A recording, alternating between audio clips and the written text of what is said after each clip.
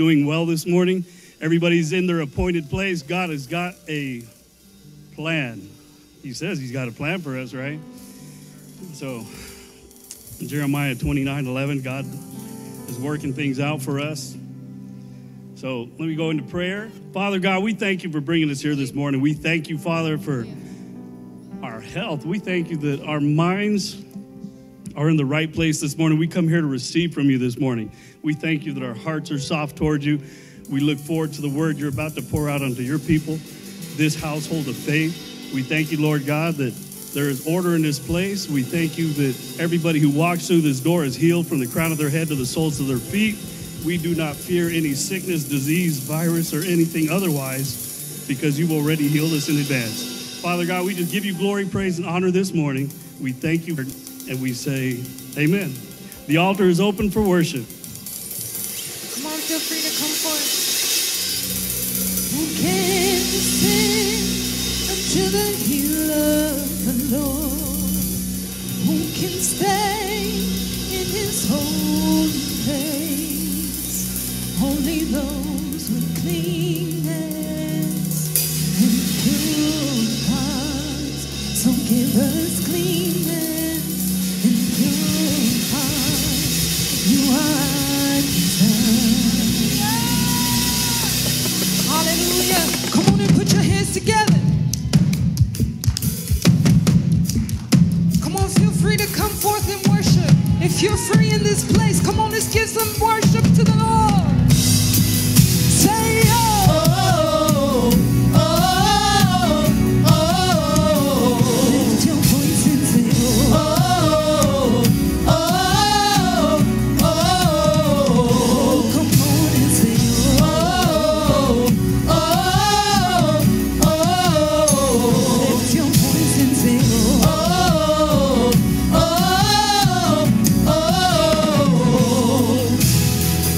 We're here for you. Let your spirit move as we shout your praise from our hearts to your ears. All the glory is yours, now forevermore. Hear our worship, all we can give is to you. We're for you. So we dance, we sing, we worship. You are King. We're for you. We give everything to the one who is worthy. Our hearts are ready, Lord. We're here for you. Oh, oh, oh. Lift your voice and say, oh, oh, oh. We're here for you.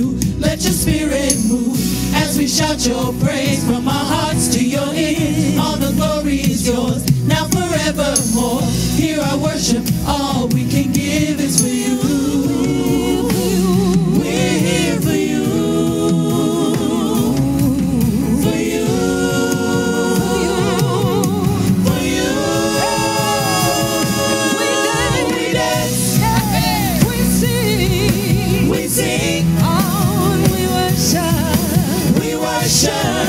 Our King. You are King. We're here for you. We give Come on, give him everything. everything To the one who is worthy. to the one who is worthy. Our hearts are ready, Lord. Let me see We're you here clap for your you. hands. Woo! Come on, Joyce Center. This is the day that the Lord has made. So we will rejoice and be glad in it. Amen.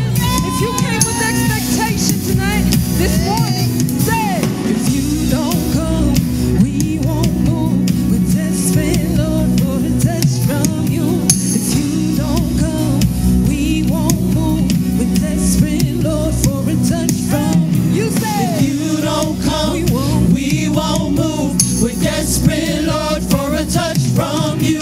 If you don't come, we won't move.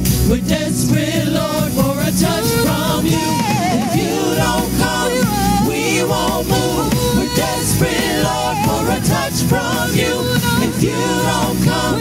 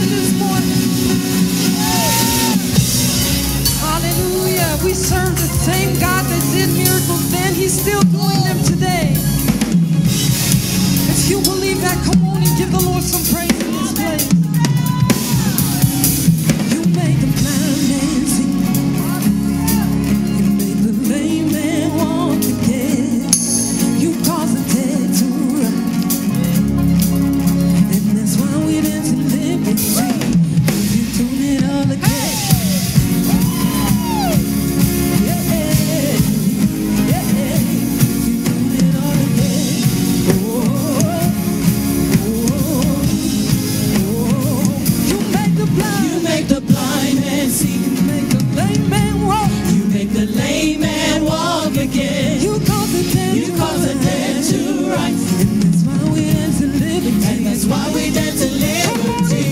Cause you're doing it all again.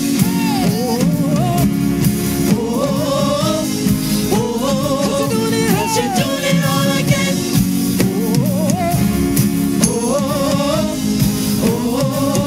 Cause you're doing it all again.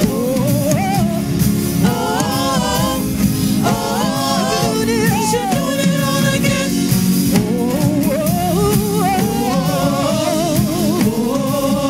You're still saving.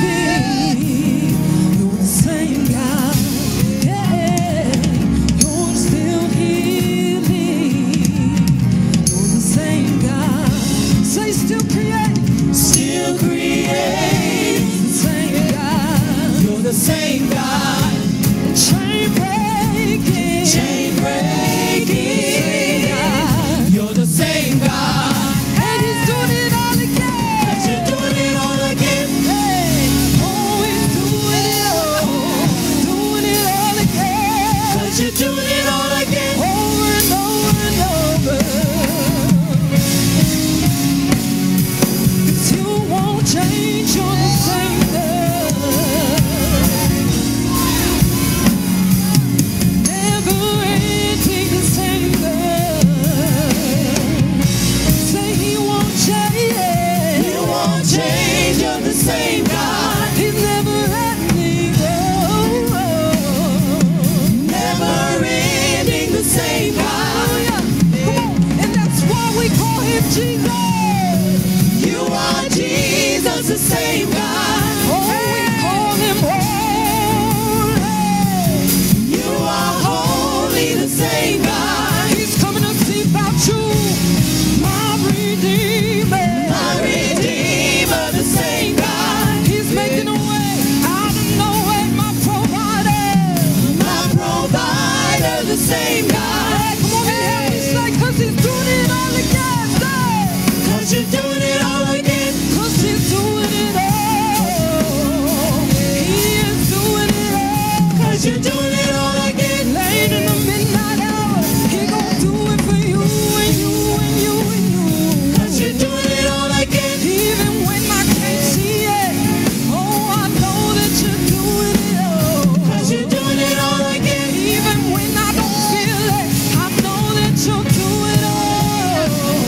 Cause you're doing it all again. 'Cause He's doing it all again. Cause you're doing it all again. 'Cause He's doing it all. Cause you're doing it all again. Over and over and over and Cause you're doing it all again. oh, He's doing it all. Cause you're doing it all again. Late in the midnight hour, Cause you're doing it all again. oh, joy comes in the morning. Cause you're doing it all again. Yeah, He's doing it all. Cause you're doing it all again.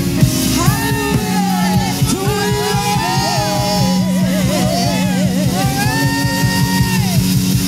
Hallelujah, you are so worthy, Father God. Hallelujah. How many know that hallelujah is the highest praise we can give God? Amen. I raise a hallelujah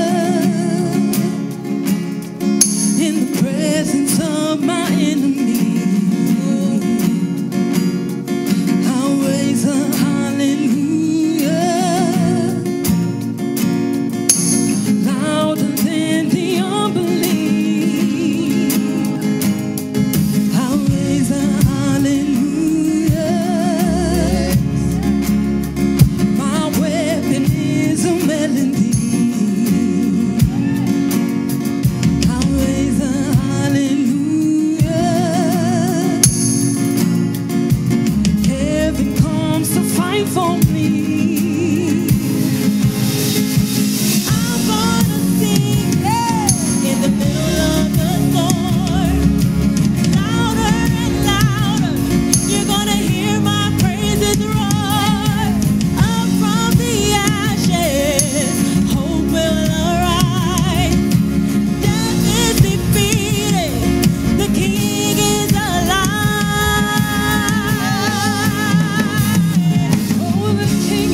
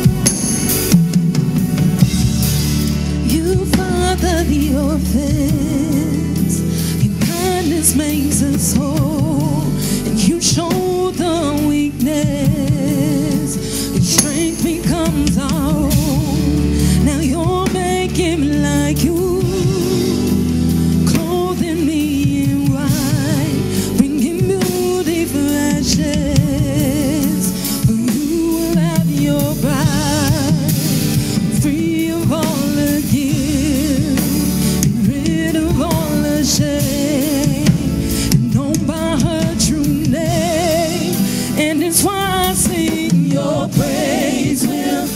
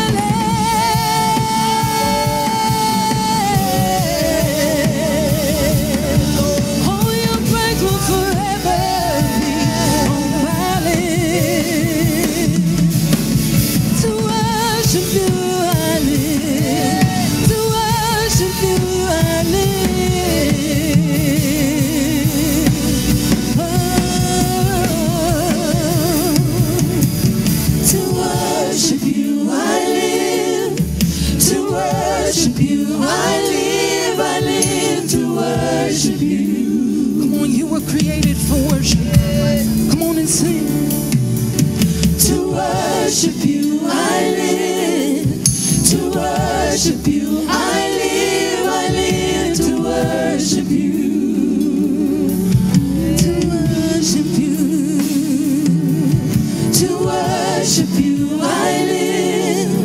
To worship you I live to worship you. To worship you. To worship you I live. To worship you I live to worship you. And when you have nothing else left to say, sing go. Jesus.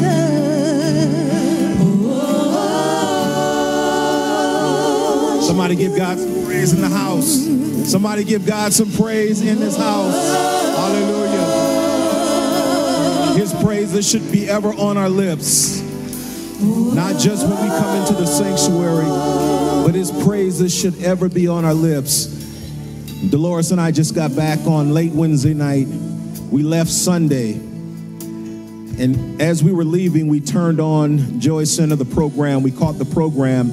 But when we were coming back on Wednesday, I don't know what she was doing with the radio. I don't know what she was doing, but we could not get the Wednesday night service. The reason I'm saying that is because I do not like being disconnected from the body. It is such a joy to come back to be in the midst of God's people. Amen. And so I find it a thrill, a joy, an awesome delight to be in the midst of God's people. And so I come back and I see there are new faces. I see Peter here, and visitors can believe that we're visitors. He was asking me if I needed a first-time visitor card to fill out. No, we go here. But it is a thrill to be in the house of the Lord this morning. Hallelujah. And we should take every opportunity to give God praise while we have an opportunity to do so. Amen. So turn to the person to your left and to your right and greet them and tell them that it is a joy to worship with them this morning. Amen.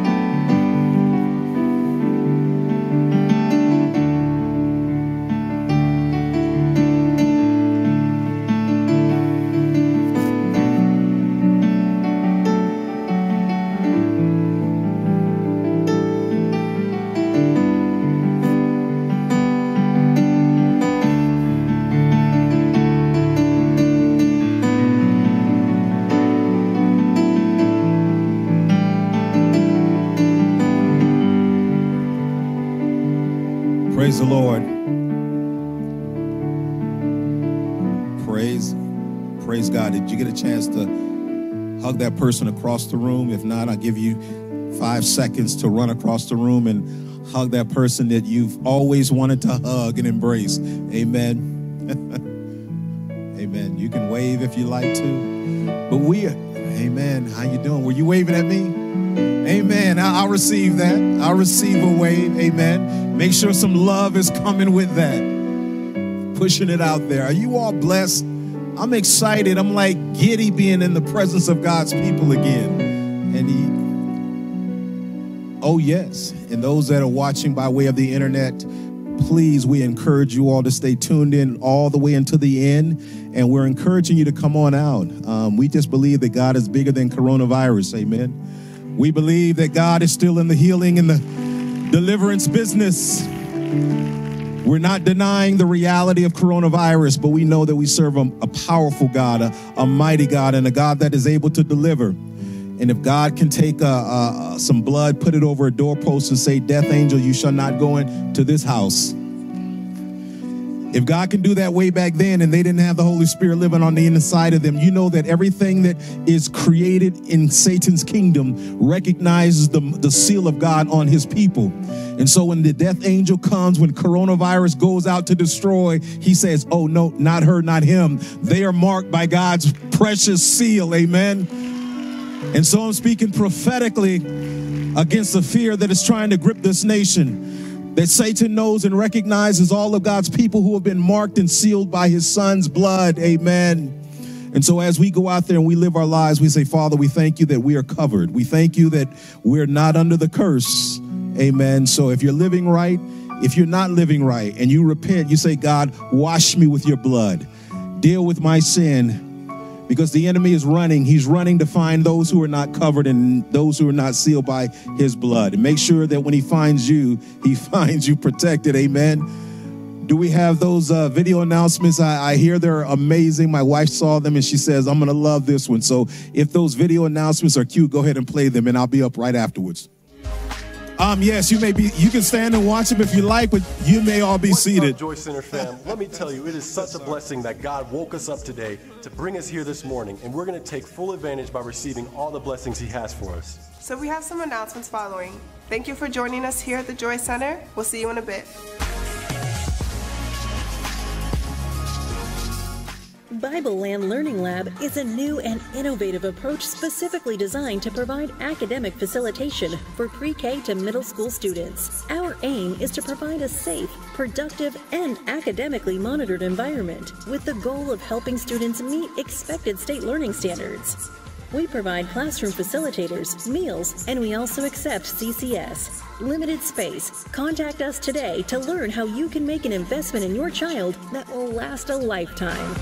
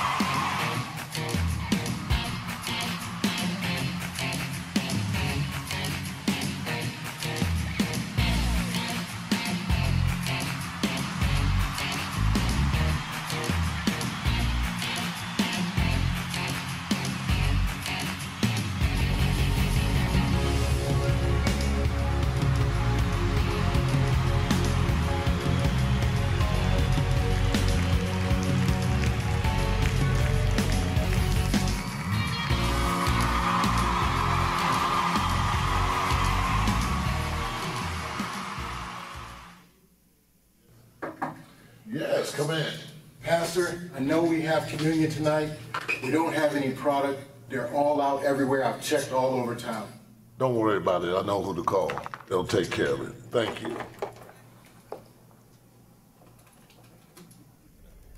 Yes. By when? Okay, we're on it. So, We have a job to do. how much time do we have? Today, by 6.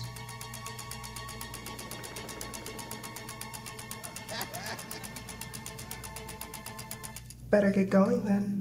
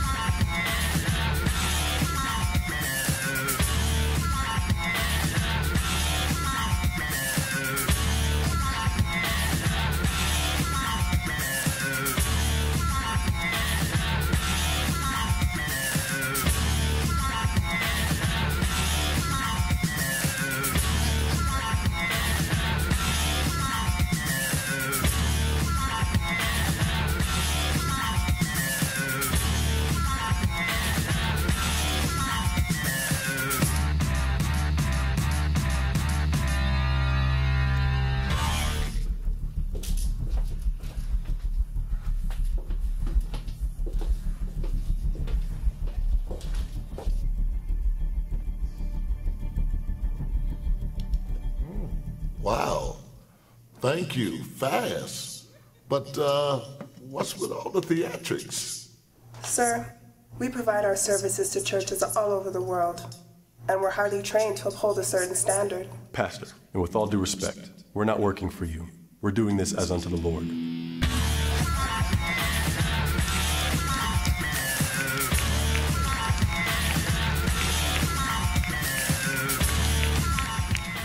Okay, that's all for the announcements. As always, Joy Center fam, get ready and prepare your hearts to receive the message that God has for you. And to all of our first-time visitors, we would just like to extend a nice, warm welcome to you. If you would like to stay up to date with what the Joy Center is doing, feel free to follow us on our social media platforms. That's all we have for today. Until next time, God bless you.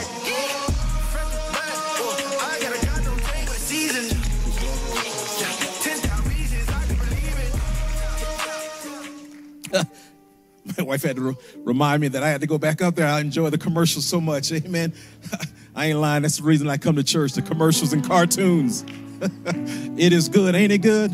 Amen. I think they do an amazing job, and they are going to be getting married soon. And hopefully the dynamics of marriage don't interfere with the flow of what they bring to us on a Sunday morning. Amen. I want to remind everybody about the Roll Call Sunday. Please make sure that we're all out. And for those that are watching by way of online streaming, the different platforms, we want to make sure that you come out for this Roll Call Sunday. We want to have maximum attendance, and we are still going to be mindful of the social distancing. And you all see that we've taken out many of the chairs from the sanctuary so that we're creating the separation that will make some of you all feel comfortable. But we want to make sure that on this Roll Call Sunday that we're having maximum attendance. Amen. Are you all committed to coming out? Those of you who are in the sanctuary, how about you all at home? Are you all going to be here? 65% of the people nodded in agreement that they're going to be here as well. And so I just sense that in the spirit. I also want to remind everyone, for those of you who have not taken the survey, you all know that we're going to be opening up a federal credit union very soon. Evangelical Investments Federal Credit Union. And I know that my wife and I, my son, we took our survey months ago. And so this is something where we need everyone's assistance. And so it's a simple survey. It doesn't take long at all, but the surveys are what is needed for us to go forward. Because those who look at where we are and what we want to do are looking at how much participation from our own members we have. And so if we're not on board with it, they're going to say, I don't know about that. So we need your support to take the survey. The survey is not binding you. You're not obligated by what you put on the survey. It is a survey to show our support to the venture that we are going to do. It's going to be a success. We're going to do this. We want to make sure that you're a part of it. Amen. Are you all on board? Are you all ready for the word? Amen. Amen. The word is about to go forward. The Bible says that it is God's word, the entrance of his word. What Moses says, the entrance of your word, it gives light. It gives understanding to the simple. And I used to be simple, but I'm no longer simple. I've been seasoned by God's word, amen.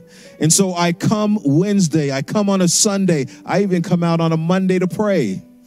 because I want God's word to sharpen me. If you all are ready for the word, stand to your feet. Let us put our hands together for the angel of this house, the bishop over this house, Bishop Dr. Michael Brown. Give him a round of applause, amen, as he comes and breaks down the word of God. Praise God. Thank you, man. I love you, brother. Jesus is Lord. Now, just in case you all don't know, some of you, the word angel does not mean that I am an angel in the sense other than the definition of the word, which is, it means messenger. So an angel is just a messenger. I am not the message, I'm just a messenger. And God has something for you today, I believe strongly. And I'm ready for God to do something powerful. Glory to God. That means that we got to get out of the way and let him get in the way and do everything that is necessary for us so that we can receive the word. Thank God we have prayed for one particular person who is now in the audience, Angel. And where is she? Is she still here? Praise the Lord. Glory to God. That's a miracle. And in case you don't know everything, we've talked about it. We've been praying and interceding for her. And just to be able to see her in church today is incredible. That is God. I'm telling you one thing that I know for certain. If you want to see change, you got to believe in the one that can change all things. When you are incapable of changing your circumstances, you cannot heal yourself. You can't fix yourself. You got to let the fixer do everything. Trust him. And when you see miracle after miracle, when you see doctors that have given up on people, and we're still praying for one brother that's in Delaware, who is experiencing coronavirus with other items or issues, and so we're praying for him. We're praying for his health, and that God will restore him. Also, Elder Linden, many of you may not be aware of, this morning he had surgery. He would have had surgery yesterday had he not drank a shake. But he had to have surgery today, an emergency surgery, because he has an infection in his back that happened as a result of the surgery that he had a few months ago. And so when they saw that he had an infection, they said, we got to do surgery immediately. And so George took him to the hospital this morning. And George, how is he doing? He hasn't called. Okay, we're still waiting on his response after he gets out. One of the things I wanted him to just know that we love him. It's easy to take workers for granted. He's a worker. Now, he may rub you the wrong way every now and again, but he's a worker. And I just believe that when you're praying for someone like we're praying for him and so many others, you just sometimes you can hear all the negative news and just think that, you know, there's no hope. But our hope is in Christ. Our hope is in the Lord Jesus Christ. And we're trusting God. And not yet. Yeah, he deserves all the glory. And we want God to get all the glory that we know that he's worthy of. And life is real. Death is real. And when you see people you love, and even those you may not know, I don't know if it moves you to any degree when you see the parents that are crying on the news because their little child was shot, a little old lady shot and killed, and you see teenagers shot and killed that's in the midst of things, and your heart has to go out. This world is a cruel world, but it takes just a few people to start doing the right thing. Now, we can't change people, but you can change environments. That means that you got to decide who you're going to be around or who's going to be around you. And if you want the right people around you, you got to hear.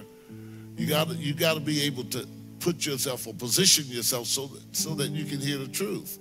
Because sometimes people don't realize that every time they open their mouth, they're seeking somehow to inadvertently control you or influence you. And so we don't want that. We don't want a relationship built on manipulation. I want a real relationship built on friendship. I'm not trying to run your life. You're not trying to run my life. I stay out of things concerning your life until you invite me to come in and pray. And I think some things we have to come to the conclusion. If somebody shares something with you, keep it private. And I've encouraged so many people. The Bible says to share your faults with one another, not your sins. Don't tell everybody about your sins. That's between you and God. I said that's between you and God. You tell somebody about your sins, they may not know how to deal with you after that. Right? That's why you don't tell people everything about you. You can say, just pray for me. Well, what should I pray for? Just pray for me, idiot. Just pray for me. I'm not saying it's an unspoken request. I'm saying pray for me. Just pray God to give you. If you really pray and you seek God, the Holy Spirit will give you what to pray for. And you don't know, you don't have a clue of what's going on. It's when people start trying to get involved in your life as if they want to give you all the advice. I'm not looking for advice. The prayers of the righteous avails much. Not the gossip, the prayers. So just pray. Pray for me, pray for my wife, pray for each other, pray for our children, pray for our children's children. For some of us, pray for our children's children. I have two great-grandchildren, and I'm too young for two great-grandchildren, but that's all right. God just saw fit that I have them at this age. When you're 50-something years old, 51, 52, I didn't add on the other years. I'm, at least I'm not 40-something. But this is the day and what are we going to do? Now, if you want a better understanding of God, I want you to pay attention to this message. Now, don't just hear what I'm saying. Jot down, take notes, take out your cell phone. Don't text anybody unless you're texting them, tuning into this and sending them the link. After that, no constant conversation. Just hear, don't be distracted. Hear what the Spirit of God is saying to the church, because this is just the first of the series. I even started some things on Wednesday night that should have just stirred you up. Was Wednesday a powerful way that God ministered to us? Yeah, let me tell you something. I got so much. I had no intentions on that. You can't even rehearse and practice that kind of service. It's an intervention. God intervenes, and he changes things. And so while you all were on the road, we were on our knees praying that y'all get here on time. No. But we love you. Are you blessed today? Get ready, put your two hands up and give somebody a high 10, glory to God. Give somebody a high 10. And you can have your wonderful seats.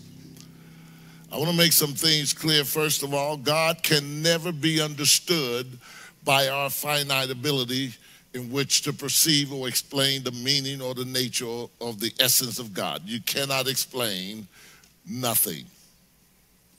Are you listening? God has to be believed and accepted on the basis of faith, not intellectually. So you cannot understand God by intellect. You got to understand God by faith. The origin of God is also to be believed and accepted on the basis of faith and not intellect. The origin, when I say the origin of God, not as though God has a beginning, but the origin of all things that God created. The word origin is the ability that something exists not derived from anything else. So God exists not deriving from anything. He always was. And if you're going to get a glimpse or an idea of God and how to communicate with the Father, you have to understand that you got to communicate with him from the basis of who you are inside of this body. This body is physical. This body is not spiritual. God is a spirit. And let me say it this way. It's literally God is spirit. God is spirit. Say that. God is. Say it again. So God is spirit, and the Bible says he that worship God must worship him in spirit and in truth. Now, when you get to trying to understand God, again, it takes faith. Because the more people try to explain God, the more confused you become. It's like when someone is going through something that's tangible or physical, how do you explain that someone who is not physical can take care of it?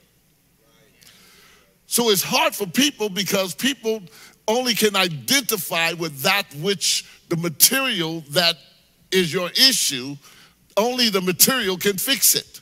But it takes an invisible and a non-existent God to take care of issues that we cannot take care of in and of ourselves. Now, maybe I'm losing you at the beginning, but I want to give you this.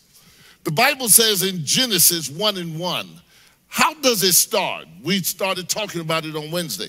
How does Genesis 1:1 start? In the beginning, God. That's how it starts. In the beginning, God, which should be God created in the beginning. That is the proper Hebraic way that it should be written. But when it was translated over, because we read everything from right to left, in the Hebrew, everything is read from left to right. So if you really want to know how to understand the word, you really do have to go back to the language for which it was written in. The Old Testament was written in Hebrew, and the New Testament was written in, y'all can talk to me. Y'all can say Greek.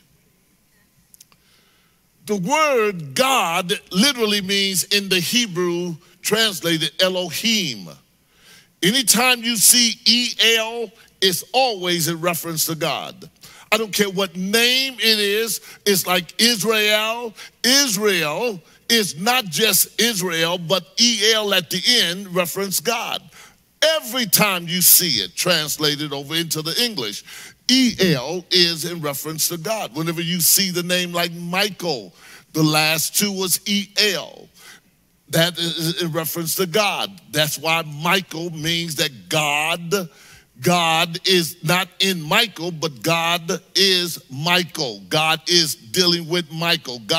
Michael is salvation, or Jesus, or Yeshua Mashiach. We can go on and on and on and talk about El. But when we talk about Elohim, L-O meaning El, God, and Him meaning plurality. I am at the end of Elohim references plurality. It doesn't mean that that's God's name. God doesn't have a name like you think we think he has a name. He has a name, but it's not God. God is a title. So whenever somebody says, I believe in God, I got to ask, which God are you speaking of? Because there's a pluralities of gods that we created in our own sense. Our car can be our God. Our wife can be our God, our children, our husband, our job, our sin. Anything that we place first in our lives is our God. But none of those things outside of God can do what God can do. God, who is first, say God is first. Remember this, if your life does not have God at the very top, that means you have really no relationship with him, because God is not going to play second fiddle to anybody.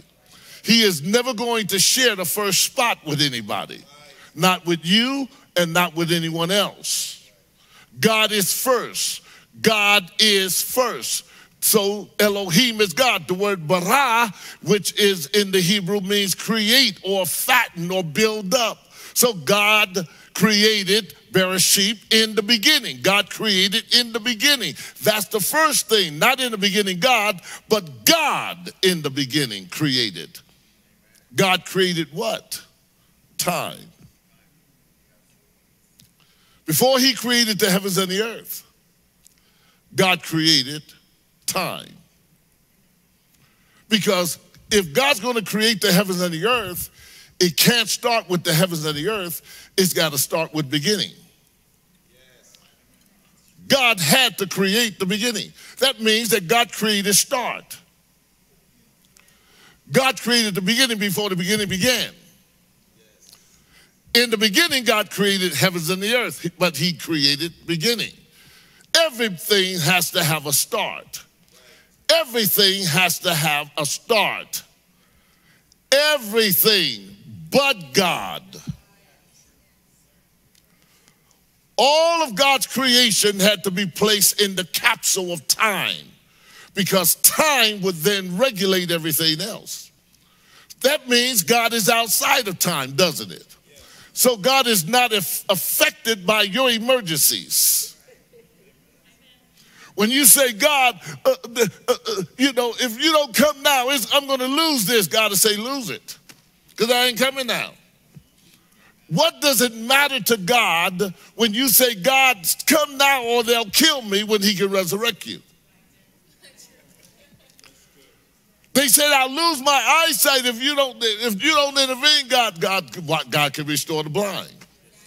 God is not moved by time. He is the creator of time. Stop trying to put a hurry up on God when God doesn't move in reference to your situation like that. If we are trusting God, it doesn't matter when he comes, because whenever he shows up, he's always right on time. Amen. Are you trusting him? Well, God says, somebody says, well, I'm about to be evicted out of my house. How many of you have gone through times and you thought that God didn't show up? Yes. Absolutely.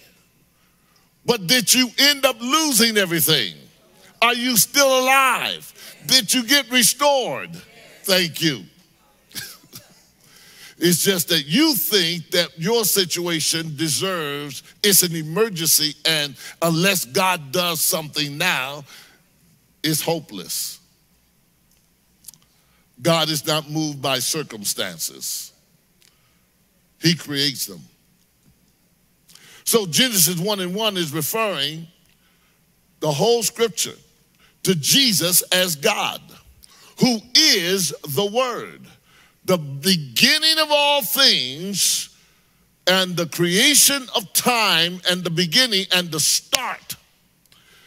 Means that Jesus is the focal point of the entire scriptures and the creator of all things. When you go to John 1:1, I want you to see this. John 1:1, I've said it so many times, comes long before Genesis 1:1. Genesis 1:1 refers to a creation. But John 1:1 says, in the beginning was what? The Word. And the Word was God.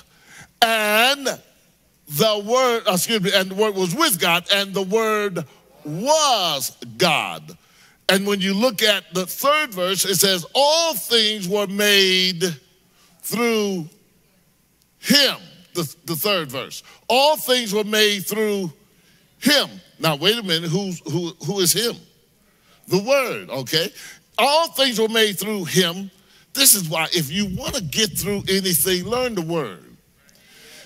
That means also if you want to overcome circumstances, learn which word to declare. Because most of the time you don't even realize it's your words that got you into trouble, but it can be your words that can get you out of it. Are you listening to me? Everything begins with a word. The Word was God, the Word was with God, and the Word was God, or the Word was in the beginning with God. So we see that God, through him, which is the Word, everyone and everything you can possibly imagine was made through the Word, and without him, not a thing was made that is made. So nobody makes anything first other than God. You can change what is made, but you can't make anything other than God making it first. You can only change what you are, but you can't change who you are. God already made you. Are you listening to me? And when he made you, he didn't make you where you could change the inside. He made you where you could change the outside. The outside is subject to change. Say that. The outside is subject to change. That means your body is subject to change. Nothing on the inside is subject to change. You don't get older. In fact, your spirit man never sleeps nor slumbers. Not in a physical sense. So Jesus is the incarnate, and the word incarnate means embodied or personified. Jesus is the embodied or personified word. And when you go down to John, the first chapter, the 14th verse, notice he says, and the word became flesh. Look at somebody and say, you are the word in flesh.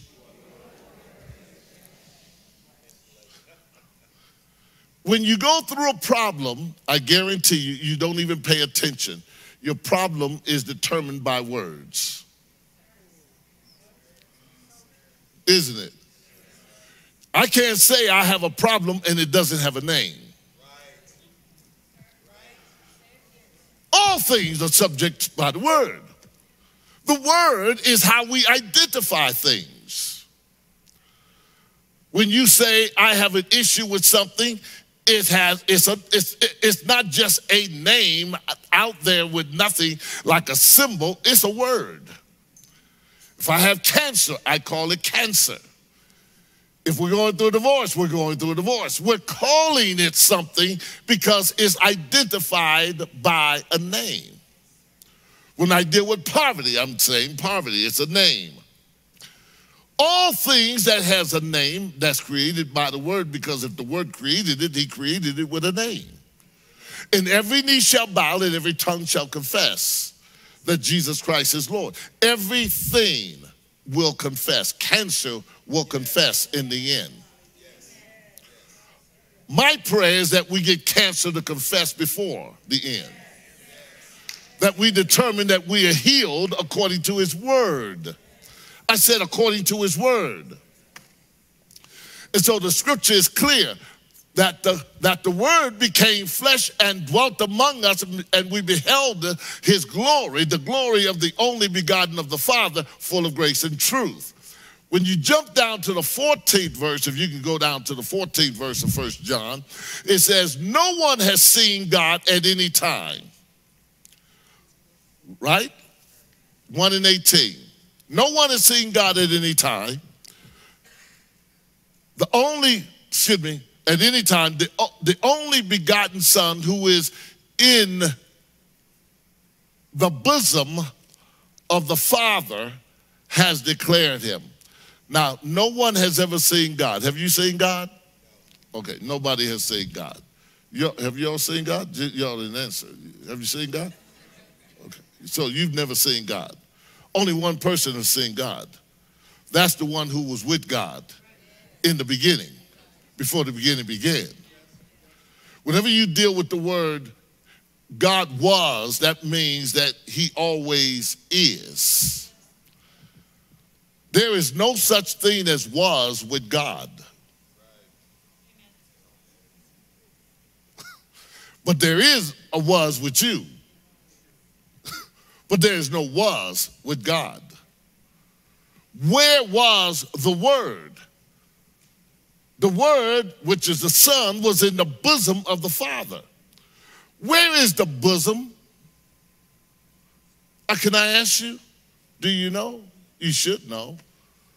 We call, and we so kindly say the bosom of a woman, the breast, the chest area.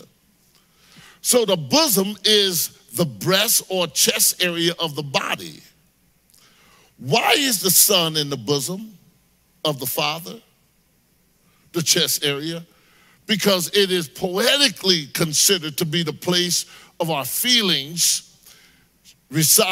where it reside, and the breath potentially flows from our chest, the air. So the bosom area is key. Have you ever felt a gasp in you and it was in this area? The Son, the Word, is in the bosom of the Father, meaning just as 2 Timothy 3:16 says in the NIV, it says, all scripture is what? God breathed and God said. You cannot say without air, oxygen. Are you all listening to me? In other words are spoken that are fluttered or flattered or flatting. It deals with an air coming up, even as I'm talking now. Air is coming out, or wind, and wind is considered spirit. Jesus said, the words I speak are spirit. In other words, and life, they are coming up from my bosom. When we sing from our diaphragm, as in to hit that certain note, you know. And it comes up, our vocal cords begin to flap. Words is what you hear. And those words are not physical. You cannot take my word and grab it with your hand. We cannot take the word of God and grab it with our hand. And yet the Bible says, and the word became flesh and dwelt among him, and we beheld, we touched God. They didn't even realize in that day when they were touching Jesus, they were touching God. God became a living essence in the body of Jesus. The Word became flesh. Years ago, I started dealing with this because I was going through some physical problems, and I started hearing the Word and learning the Word, and I wanted to know, God, well, if you said this, how come certain things aren't happening? Have you ever just read something and you just ask God, how come this is not happening in my life? And most of the time, in truth, we don't fully believe what we've read in the first place. Because if we did, it would have happened and it would come to pass. You cannot half believe something, especially when it comes to God's word.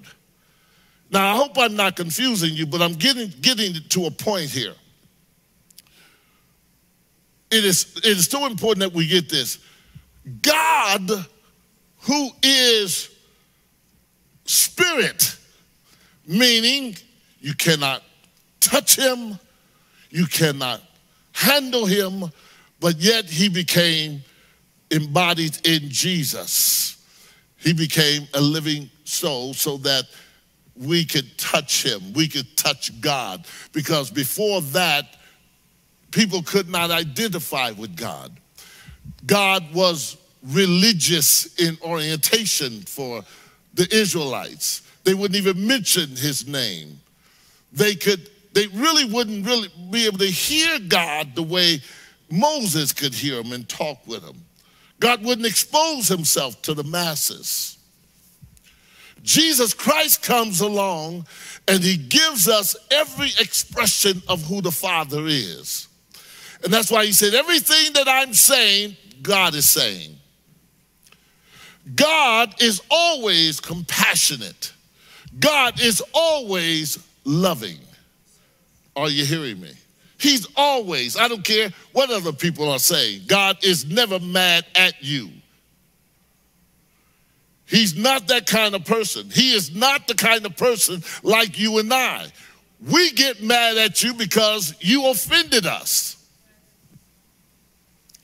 God can get angry, but he chooses to get angry.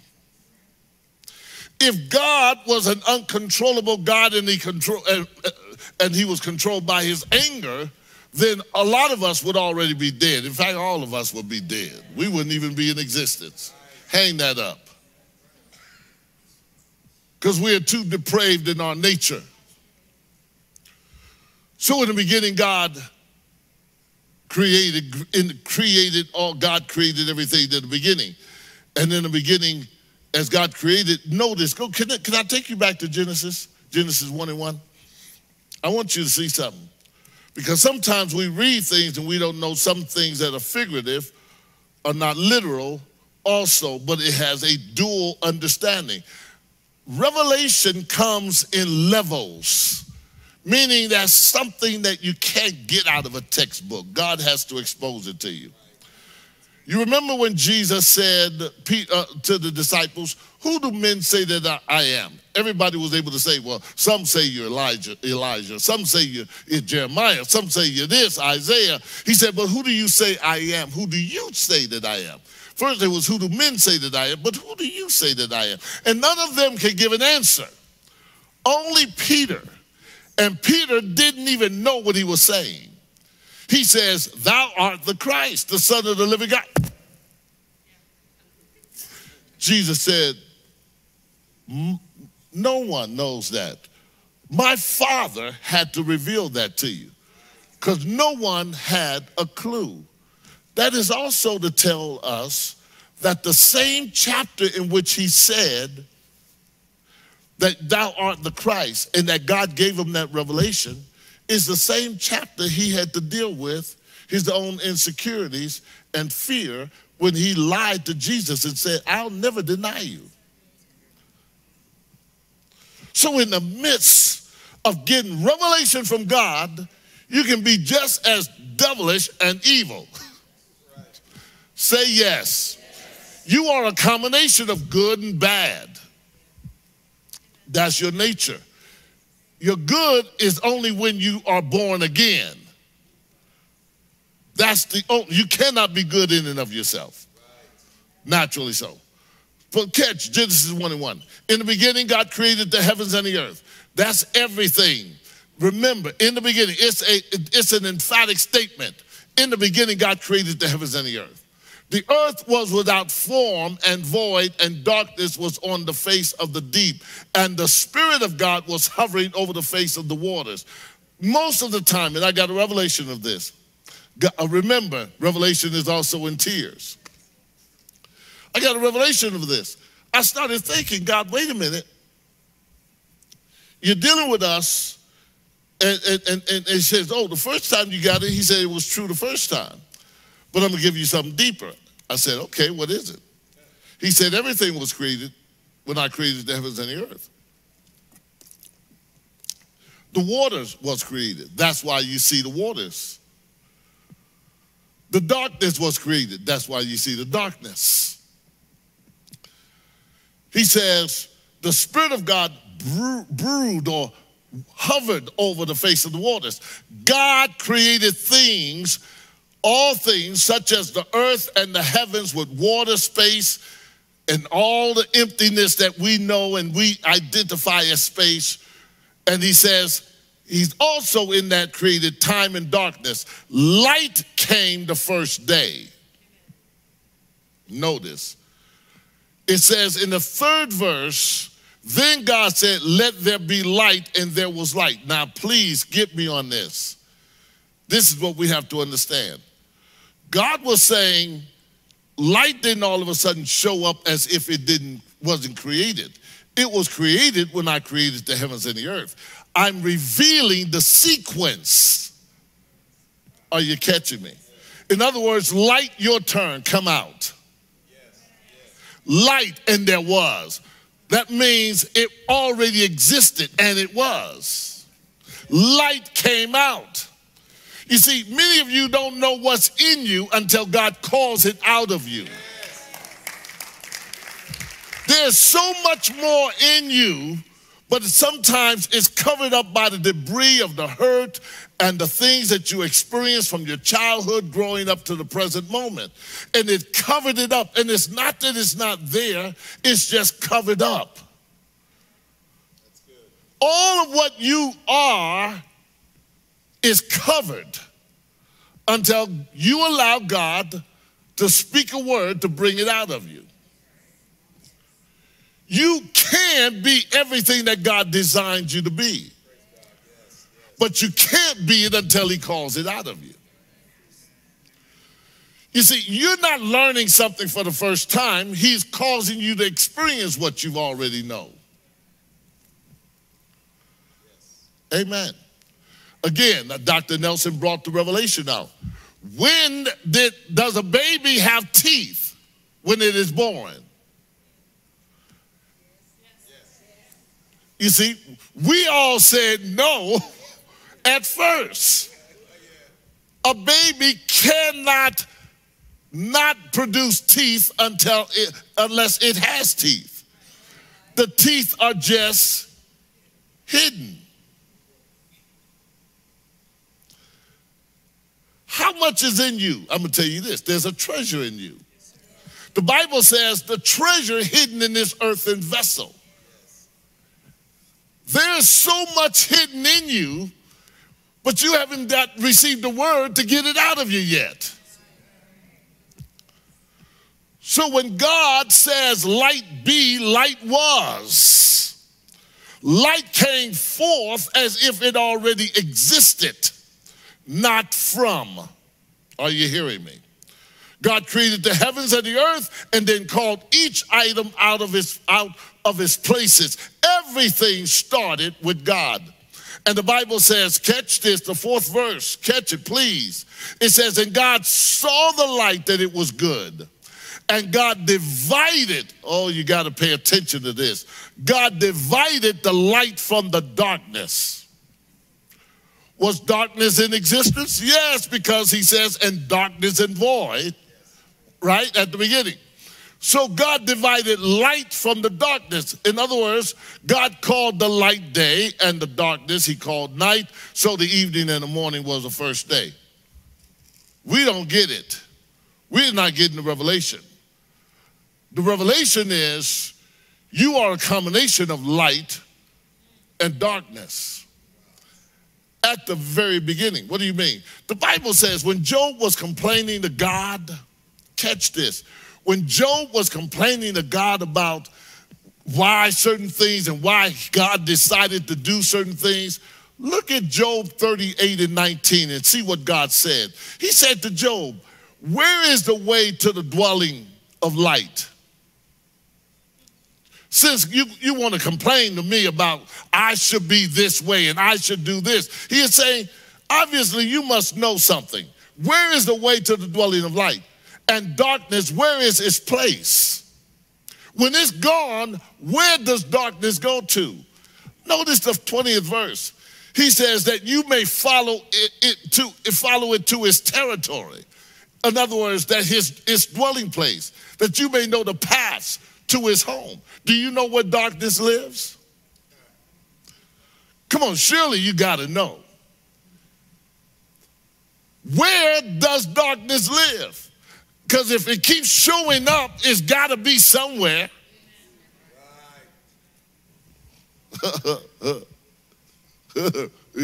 Y'all get it? Can I ask you this? Can you do some pretty evil stuff? Where does it exist when you're doing good? It's hiding somewhere in you, isn't it?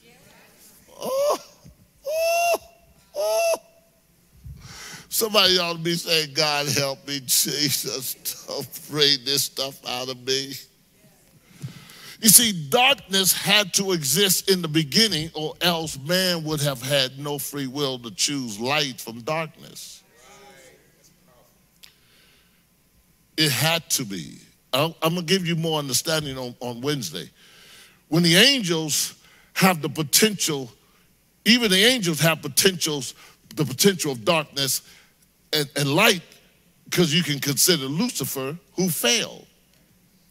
God created human beings and angelic beings with the potential for life and death. And I'm going to explain that to you, not today. This is going to give you a better way of understanding how to be victorious in the Word.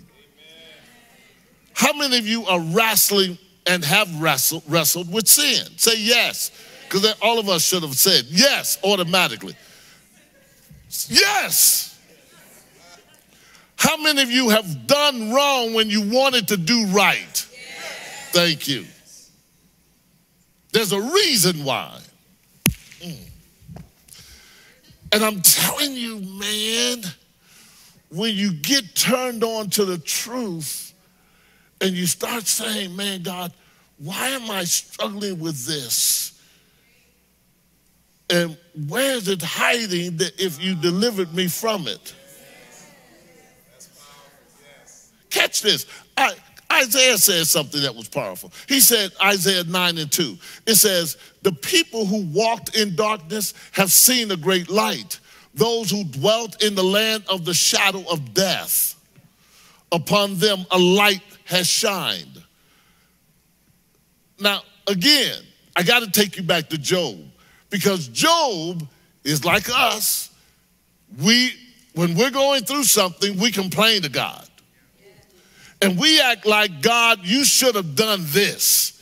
And God, you should have handled it this way. And God, if you really is God, our God, you should have done it this way. You should have intervened this. And you don't know this. If you had done this. And God is like, oh. Notice Job 38:17.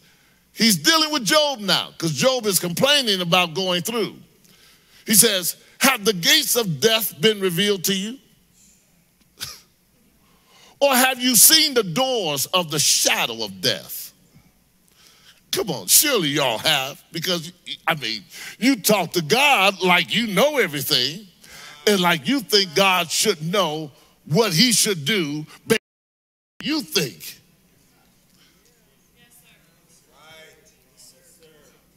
This is just how I feel. God should have just did this. If he could do this, why didn't he do it? If he can stop everybody from starving in the world, why don't he feed everybody?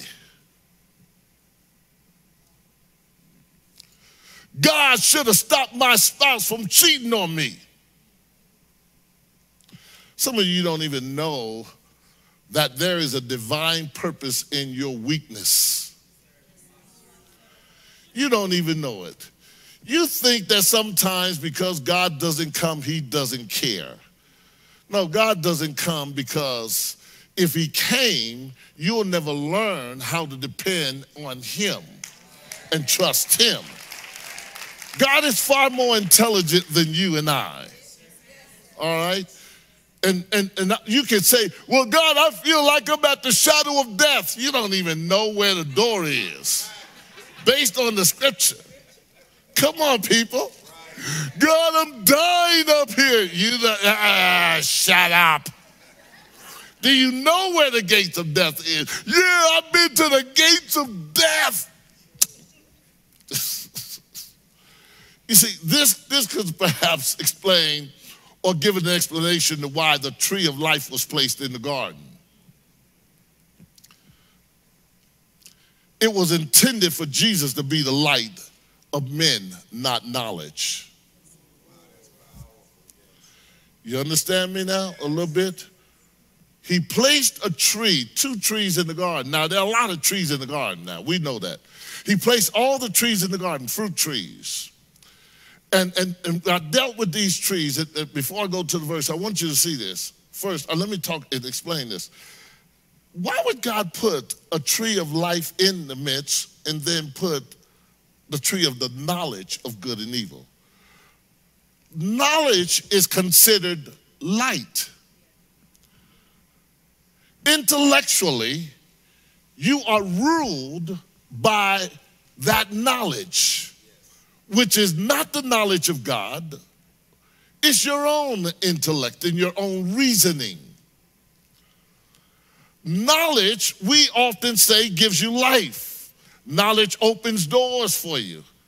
But you don't know what kind of doors the wrong knowledge opens up for you. The Bible says in Genesis 2:16, starting there, catch it. It says, and the Lord God commanded the man, saying, of every tree in the garden you may freely eat. Every tree, right? Say every tree. But he specifically says, but of the tree of the knowledge of good and evil you shall not eat. For in that day that you eat of it, you shall surely die. So he says you can eat of every tree. Now why does God, now notice we're dealing with man, you and I, we're man. And we're dealing with our issues. Even in the garden, we don't know we have issues. You're not created as God. And remember that. Part of you is dust. There's a reason, because dust deals with frailty, weakness. Meaning dust has a need. Dust needs to eat from everything dust created, or produces rather, because it sustains dust. The food you ate this morning, if you ate, is dirt. Amen. All your fruits, vegetables, bread, all of it is dirt. Because all you are physically is dirt. You're sustained by dirt. You can eat dirt and not die, because that's what you are. Look at your neighbor and say, you are what you eat. You say, I don't eat no dirt. Oh, yes, you do. Every day you eat dirt. Amen. Where does the fruit come from? You see, you think the trees are just here. The trees is the combination of the dust that you and I are made out of. So God created the physical body from the dust to be sustained by everything that comes from it. Everything. Even a serpent, we can eat it. Yes. We get hungry for dirt all the time. And yet we get this prideful attitude. So how dare them think that I eat dirt? I don't care how you fix it up on the plate, it's still dirt. It just looks like some wonderful dirt. It may be fried dirt, broiled dirt, boiled dirt, baked dirt, barbecue dirt, but it's all dirt because your body needs that dirt to sustain itself. The Bible says when you die, your body goes where? Back to the dust from which it came. But your spirit man goes to God from which it comes. Now listen. So he places the tree of knowledge because knowledge is what the enemy deceived Eve with. Everybody wants knowledge. The more you think you know, the more you think you're better off. You think your knowledge is greater than God's knowledge. That's why you don't pray to him until you feel like you can't handle it. And even when he starts to help you, you take over.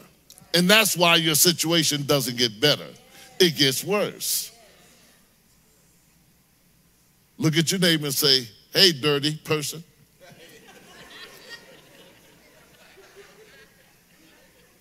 So every time you get in the shower, you're just cleaning up that dirt.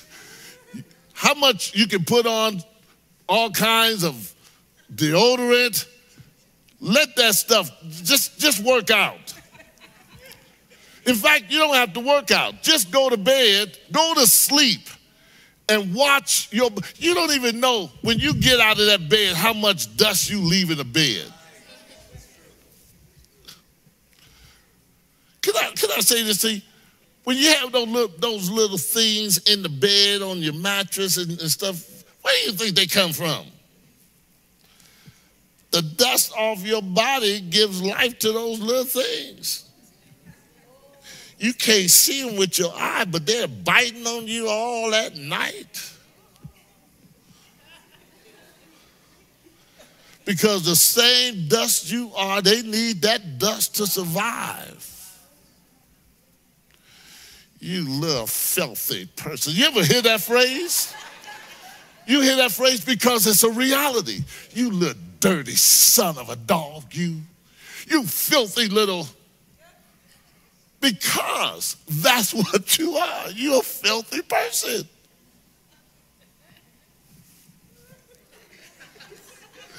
God cleans up filth.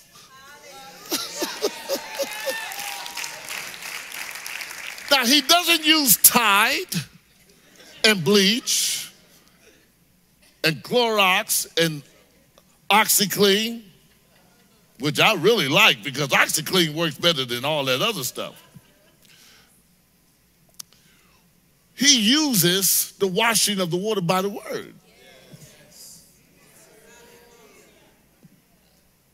How do we kill off the deeds of the flesh? We mortify them through the Spirit using the word. Now, please, let me get back to the garden now. Okay, God never told Adam, don't touch the tree of life. He told him, don't touch the tree of the knowledge of good and evil. But he never told him to go to the tree of life either. Not specifically. But he did tell him to go to the tree of life. When did he tell him? When he told him, you can eat of every tree in the garden. It was Eve's desire for knowledge. The Bible says when she looked at the fruit and saw that it was pleasing to the eye and good for knowledge. I want knowledge. Why do you want knowledge? I want to be like God. I want to be God. Because God knows everything. Idiot, did you not know a fruit can't give you that? If I eat this, if I read these books, if I get into this, I'll have all the knowledge that God has. I'll be smarter than God. Darwin had to read books to get his theory. And his theory still remains a theory to this day. An unproven truth. And it's not the truth.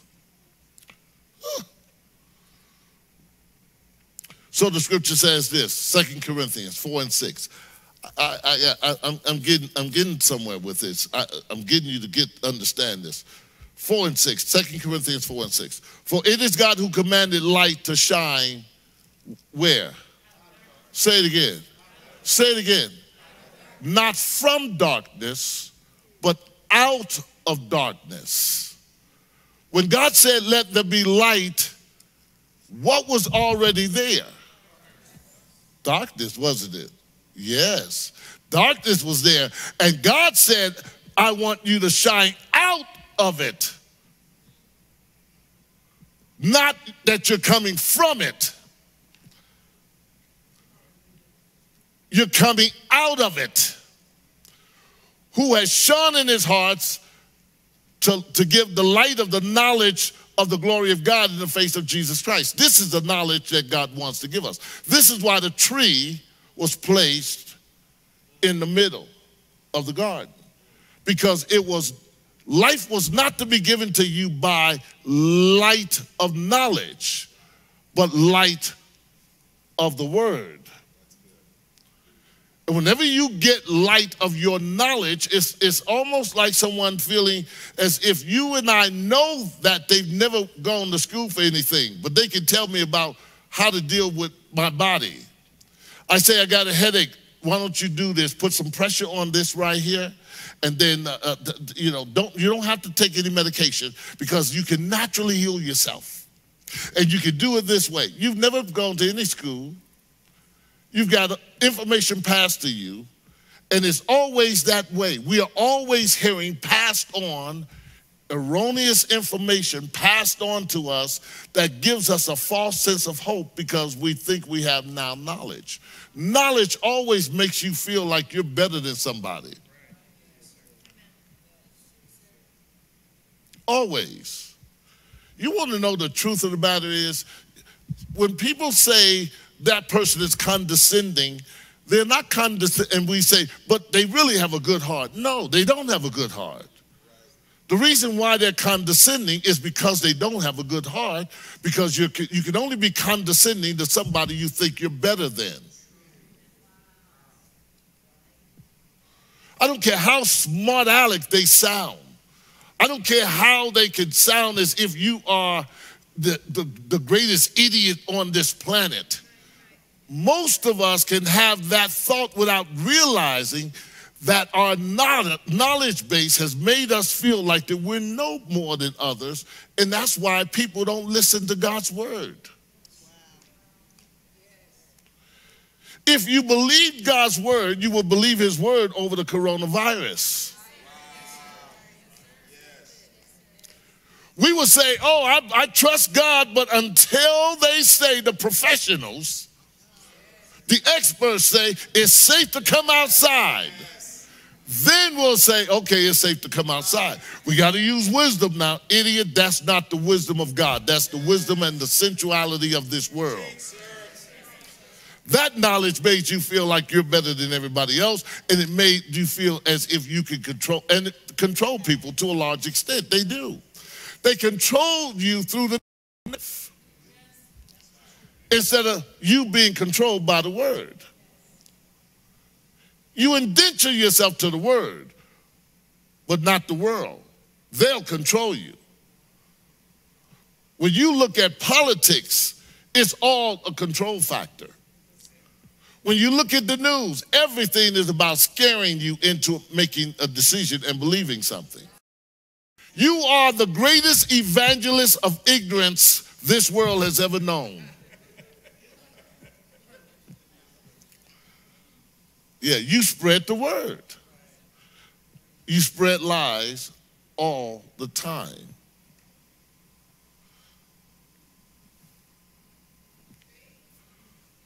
And you're an instigator, troublemaker, always stirring up stuff. You don't know that you're doing it because you think it's natural. How many of you have degrees? I have my thermometer over there, so I'm up to 100 and some on degrees. So no. But how many of you have degrees? Raise your hand. Okay, you have degrees. How many of you know that, how many of you felt better, be honest, when you got a degree and it made you feel as if, I got a bachelor's or I got a BS. I got to be careful which BS you got. Then I have a master's. Then I have a PhD.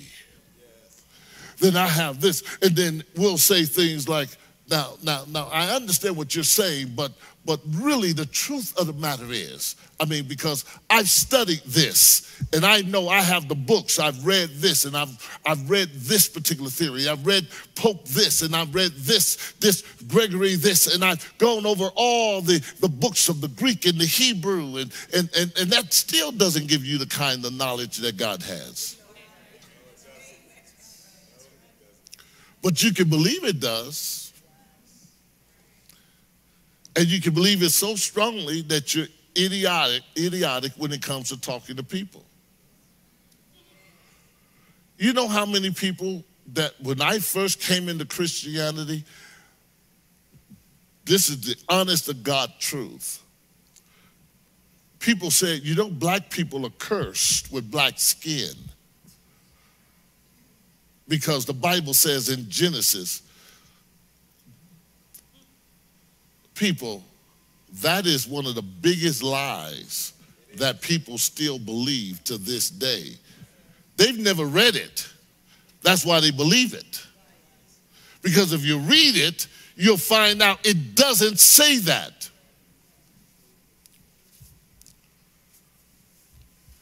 Doesn't say that.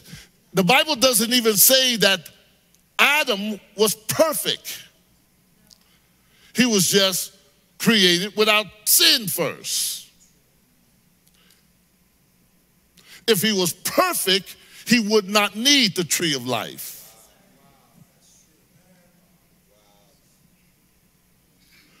So he wasn't created to live forever because he can't be God.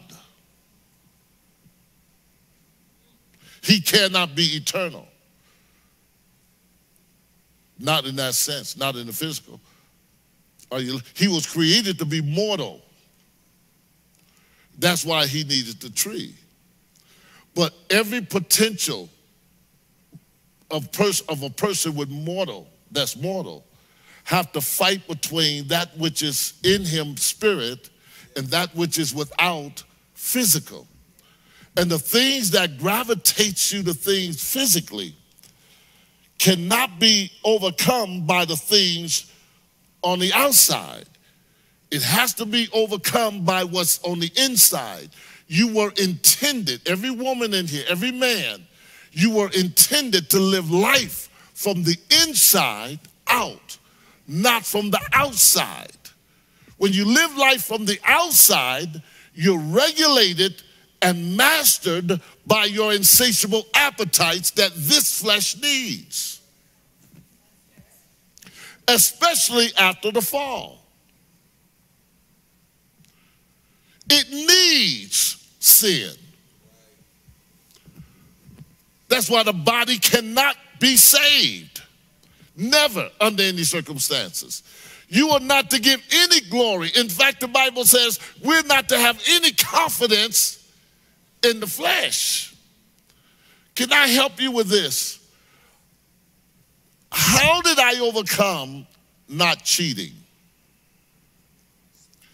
Y'all like to hear the truth, right? I never cheated on my wife, okay? But it doesn't mean the potential isn't there. I have not made it until I get to the end of this thing, right? So I'm not perfect. I'm growing into maturity. So every day I have to be I'm challenged with what is on the outside that's gravitating, this gravitational pull from sin in the earth. Everything pulls me just like it pulls you. If it even pulls me in the natural things, it's natural for me to eat. It's not natural to overeat. Right? You can have a plate and you're full with half the food gone. But there is something in you that says, eat all your food. And you can hear mama saying, eat all your vegetables, eat all that food. Don't get up from this table until you eat all that food. You are just about at the point of throwing up if you eat another bite. And then you develop that appetite to eat and eat and eat. And then conditions starts to stimulate that appetite. You're depressed, so you start eating. Everything starts feeding into what you need on the outside to survive. God created your physical man for sexual desires. Did you know that? I said, did y'all know that? Hello? We are in the Bible.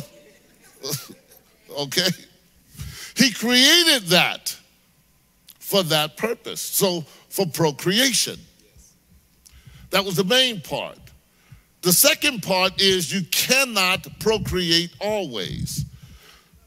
So procreation then has to turn into recreation. That's what I should be. Everybody should be like, yeah. Yeah. Okay, anyway. I just want you to know and realize some things. How did I overcome what I knew that in myself I did not have the power to overcome, to realize that the authority to overcome all of those insatiable, uncontrollable appetites. Have you ever got mad and not cursed? Now, for me, I have. I've gotten mad and not cursed. How did I overcome? How did I get to that place? I realized I couldn't do it in and of myself. My knowledge base was inferior to the light of God's knowledge in me. So I depend more on the knowledge of God in me. And beloved, believe me, I got into some situations. I mean, I could have said MFs. I mean, all of it. I was a professional cusser. No, cusser. Being brought up. I've been cussing ever. I was cussing from a baby, man. I came out of the crib. Give me that doggone so bottle. I was a cusser, man. My whole family cussed. It was the norm. When I got born again, it was one thing the old ladies told me. They said, son, tell God you can't stop cussing on your own. You can't stop drinking on your own. You can't stop chasing women on your own. Ask him to help you because you can't do it. I knew I couldn't do it, Ricky. I knew it.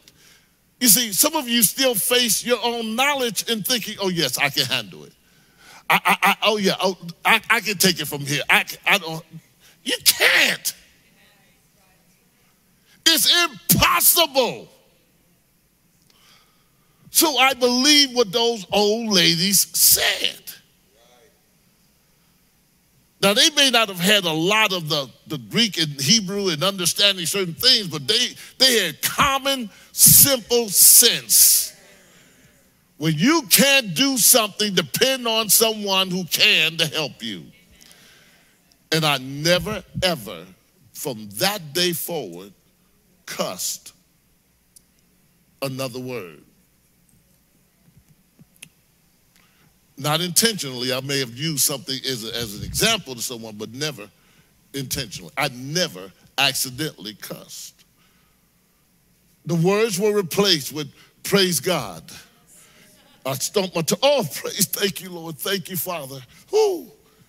It's almost like, where did it come from? The moment I released my knowledge and did not make it superior to God's knowledge. The Bible says, casting down every thought. Thoughts are words, right? And every imagination that exalts itself against the knowledge of God. That's how I overcome all the time. It's not that I'm better than anyone or I'm greater and more powerful. I just realized I can't do it. And if you've been here any amount of time, I told you I'm weak. If it wasn't for God, I would be chasing everything in a skirt with two legs. See, y'all don't like hearing the truth. The Bible says you shall know the truth and the truth shall make you free. That's how I overcome. I don't go around, and remember, I've shared on this so many times. I don't go around and let my mind wander off and start thinking of having an emotional affair with someone at the water fountain. When somebody says, oh, Michael, you smell so nice today, I don't say, oh, man, my wife, she doesn't even acknowledge what I smell like. Thank you very much, baby. What's your name? What your name is?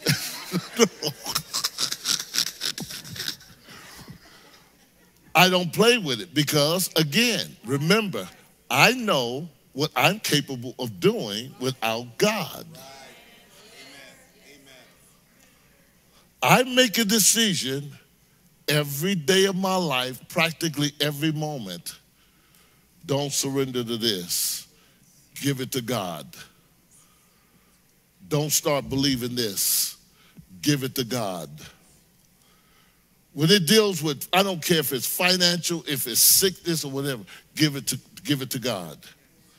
By his stripes, you were healed. Give it to God.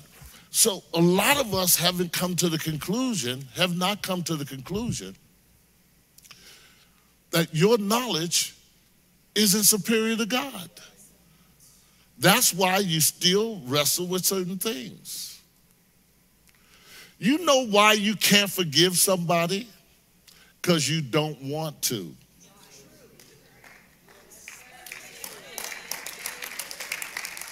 You don't want to. You want to hold them hostage. It doesn't, you see, this is another thing. See, I don't have an issue.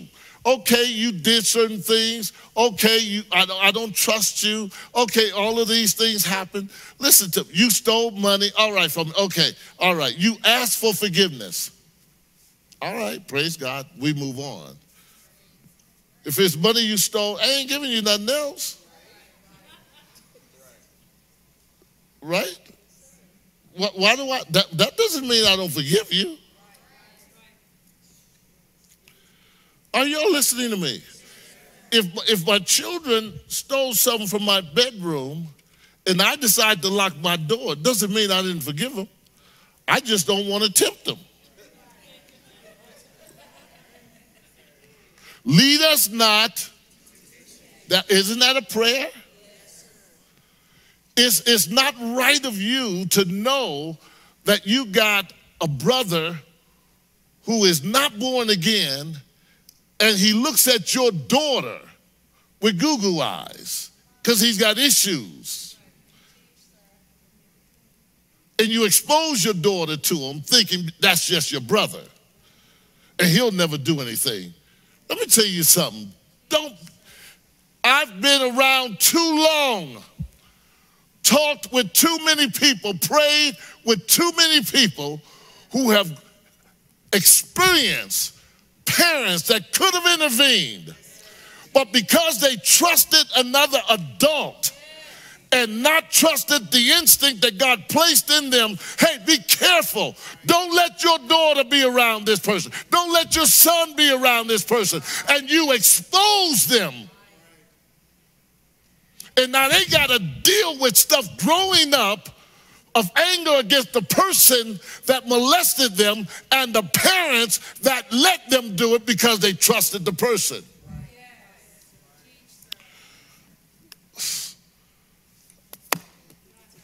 I'm getting upset. That dabble.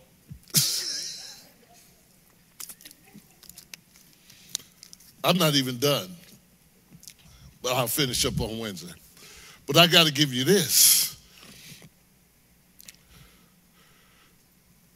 The problem in the garden was that you wanted superior knowledge to God's knowledge. It's always that way, people. Whenever there's an issue between people, it's always someone thinks they know more than the other person. And you know that.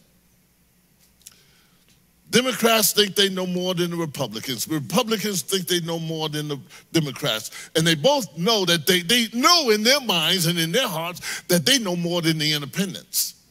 Independent. Everybody is in comparison with how much knowledge they have.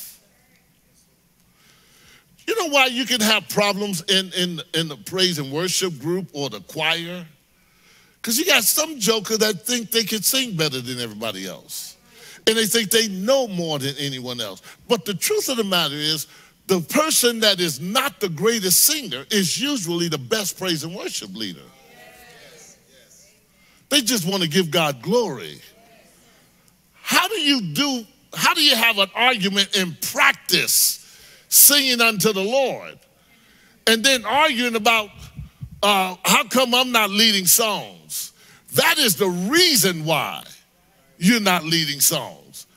Because if you got to try to wonder why you're not leading songs, isn't that an indication that you want something so bad that you're ready to ridicule everybody else in the process to try to position yourself as someone better than someone else? That's why I don't like all this riff and stuff. In praise and worship, please don't give me all this. In jeez, you're getting all the glory. I don't want to hear it. I want to just praise God. Can we just have a great time in worshiping our God without being in comparison? And whatever is in you, deny that desire to want to be acknowledged by people. That only comes because you want someone to acknowledge your knowledge base and your thoughts about yourself and your ability. Hello. I don't need you to pat me on the back. I don't need you to say, good sermon, good. It's not a sermon. It's a message God has given to every single one of us. Are you hearing me? Beloved, this life is real if you haven't realized this, and these issues and problems are real. People are really dealing with alcoholism, drugs, pornography, molestation, pedophiles. These are real issues, molestation, real issues that have touched almost everybody in this church. I guarantee you. Real issues. And we can't deal with the rest of our lives on petty stuff. We just can't do that. I just refuse that my marriage will be full of pettiness. I can't deal with it that way. You're saved, I'm saved. We're supposed to depend on God. Let God be the referee. It's when you don't want God to be the referee because you don't want to hear what God has to say. The Bible says, acknowledge me in all your ways, God said, and I'll direct your path. But we're like, no, you're the last one I want to acknowledge because I'm too angry, God, and I want that man to feel my wrath.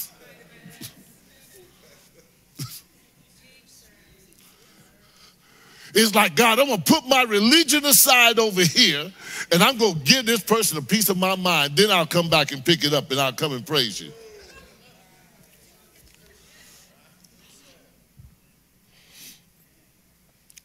Man, you know what is greater and worse than you not knowing the personal things and acknowledging things you're dealing with is when you don't know the consequences of the lack of depending on that word, that you go to hell for the rest of your eternity.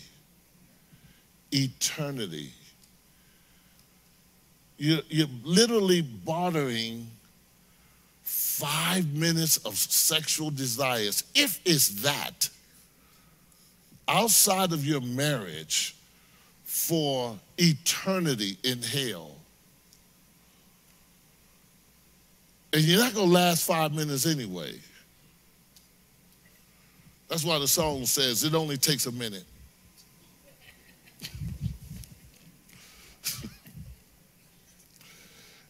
I don't care what guy is telling you, women, all night long hanging.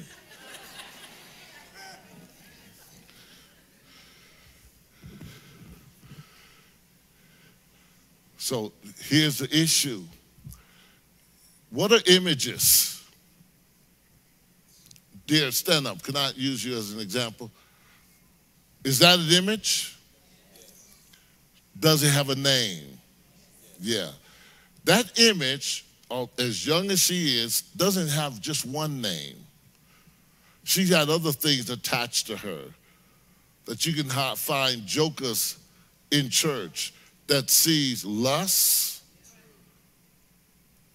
appetites, sexual appetites, as innocent as she could be, which could possibly be the case. Yet I guarantee you she's dealing with things. And it's all identified with words. Identify and acknowledge what you personally have an issue with and call it out. You can sit down, thank you, dear. And call it out by name. When you look in the mirror and you have a low self-esteem, say to yourself what you're really thinking. I'm ugly. Change that, because that's a lie. Because what is ugly in God's word? There is no such thing as ugly in the word of God. Because the Bible says God has made all things beautiful in his. So the way we start off is not how we're going to end up. I can tell you another thing that'll help you. Stop putting all the emphasis on your outer body. Stop thinking that you're getting dressed for somebody else to like you. Can I ask you to do this? Because that'll help you. It really would help you if I got to make sure, put my eyebrows, they're like as thick as a mountaintop, man, they're like, and my eyelash, put them out there like out here, man, and you done put all kinds of collagen in your lips and shot it up with Botox, and then you put your nose and you made your nose like this and you can't even breathe. And you all of a sudden got this long, super luxurious hairdo, and it shakes real slow when you shake it. And you go outside, they're gonna love me. And they don't. Because they see a fake. There's a song that we used to sing. She's a fake. Come on. Y'all don't know that song. Okay. I was almost there, babe. Don't have to do it. She's a fake. Okay. All my life, I was that guy that could not walk past a mirror without looking. First of all, I had beautiful hair, contrary to popular belief. From the time I was a kid, man, I had my afro out. We had the blowout kit in those days. Y'all remember the blowout kit? The blowout kit was necessary because your hair was so nappy. It had to be blew out. No. But it was subject to return based on humidity.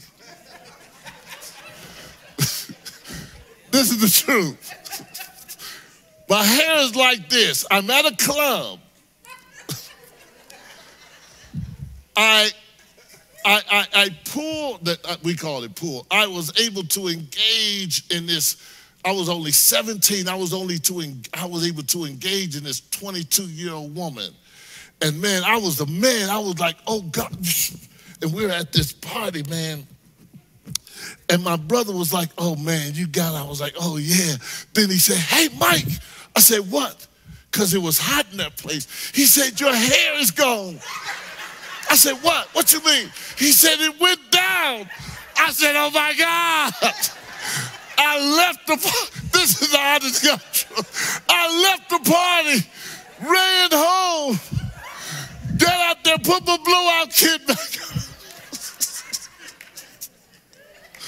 Honest to God truth. And until I got delivered, I had that issue well into my adult years. And you know what? My unfaithfulness was tied to it. How I wanted to look. have the best shoes, the best clothes. I mean, I believe in dressing nice, but it's not what makes me. Oh, wife, thank you, babe. I said, man, if everybody can experience what I've experienced by surrendering, and that's every day. How often do we die? How often do we die? Every day. You got to ask God to resurrect you.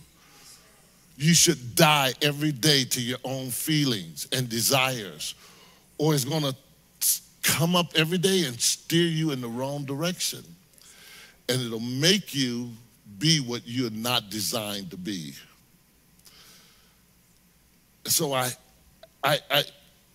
have this wonderful relationship with God and with my spouse. No hiding. No, when I say no hiding, I'm not secretly trying to get a date with anybody. I believe that if I screwed up, you will know it. God will expose me openly. And I want him to. I'd rather lose all of this instead of losing my soul playing around with God. Amen. So don't tell me that, hey, you don't know what it's like. I know what it's like to smoke a blunt. Not just a blunt, but angel dust. Now, I got some law enforcement people. Now, I'm saved, brother. I know you're law enforcement. I'm saved. I'm not bringing anything across the border.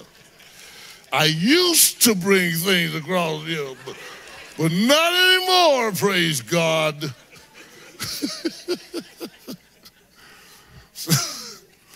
But I love God. I love him with all my heart, with all my mind, with all my soul and my strength. And I ask God, God, help me to stay that way every day.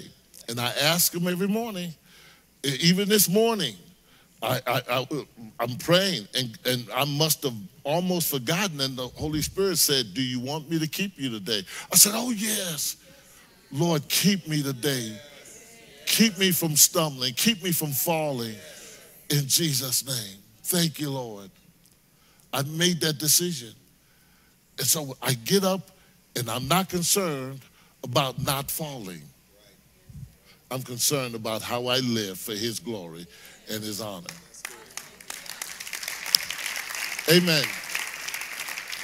You want to be victorious? Start with the word. In the beginning, God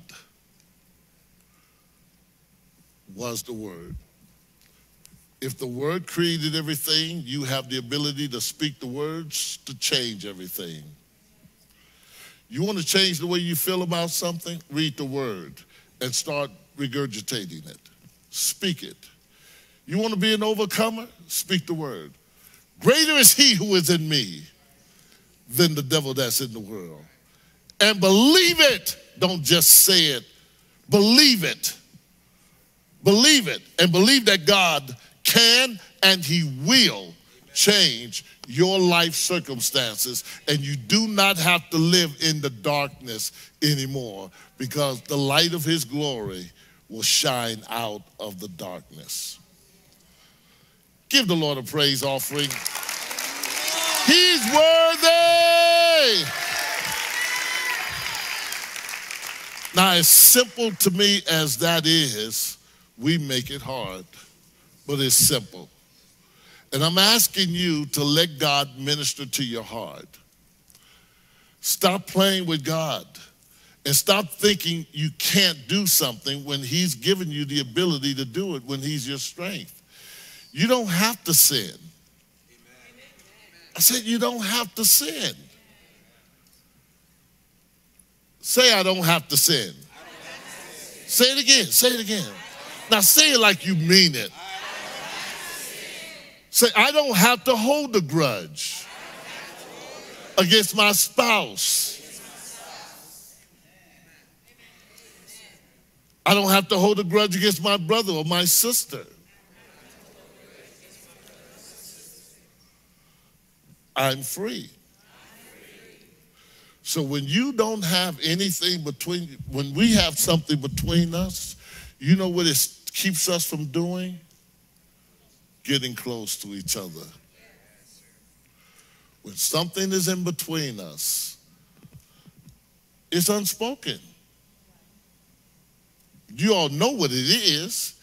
You know what it could be, but it keeps you from getting close. And when, if you can come, babe, if you could, when you got something in between you, even your own spouse, you know, your head goes out, body language. You look like you want to come together, but you're not free. Look, you see how that is? She's pushing me off. But when you're free, you're not like this. This your spouse, but you're like this. I love you. You too. Keep cutting your hair. Thank you. Oh,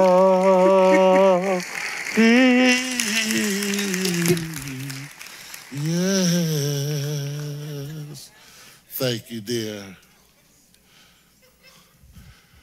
Remember, she's just a person to you. She's my wife to me. And she's who God has allowed to be in my life, and I will not abuse her in Jesus' name. And it's not subject to her abusing me, right? If she does, I'm big enough by God's strength. She can't stop me from being what I'm supposed to be. So if she decides to hold a little bit of anger against me and don't want to cook, and she wants to treat me like a Greek god and give me burnt offerings, I just say, that's okay, babe. Would you like to go out to get something to eat?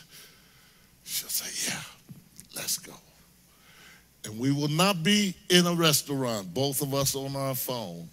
That's not going to happen. I'm telling you, we're not going to be like, ordering, I'm waiting on my order, thank you. And she and I are not communicating. No, I'm not flying like that. This is my life. This is for the rest of my human life, as long as we are alive. She is my body and I'm her body. She is subject to give me whatever I want from that body. A headache don't affect anything. Jesus said the bed is undefiled. Put on that gown, baby. I got some communication to get on. Hallelujah!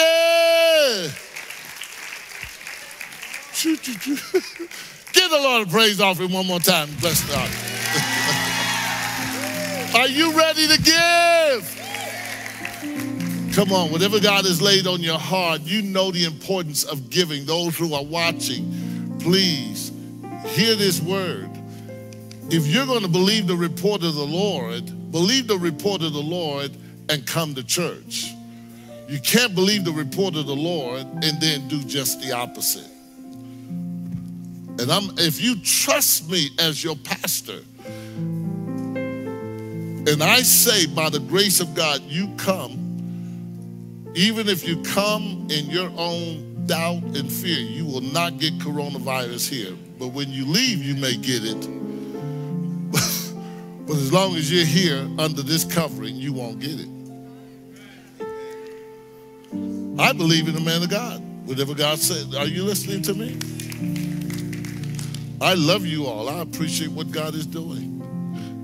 Did you get something out of this word, sister? Yes, you did. Our little Kalia, she was just a little bitty girl growing up, coming all the way from North Carolina or something. Savannah, Georgia, I'm sorry. And you can hear it in her accent. She's as country, just like her mama. But God is a good God. Did you get this word? Okay, all right. You got your offering, your seed ready? Are you great givers?